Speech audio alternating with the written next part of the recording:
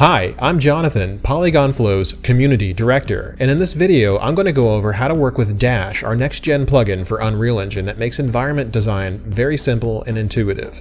So let's get right into it and see how it works. We'll start by opening Dash, which is found next to the Mode drop-down menu. Dash is a prompt-based tool, so we'll type what we want to do, which is create terrain. Dash will create a basic procedural terrain for us to work with. I prefer having Dash outside of the main viewport, so I've moved it up out of the way, along with placing the terrain generator in a more convenient spot.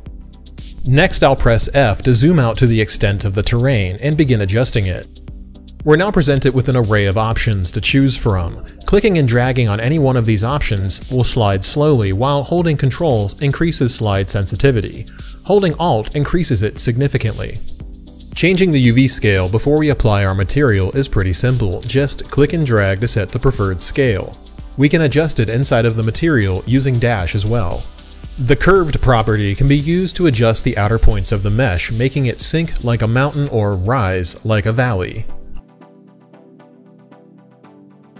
The sink property can be used to adjust the height of the generated procedural terrain.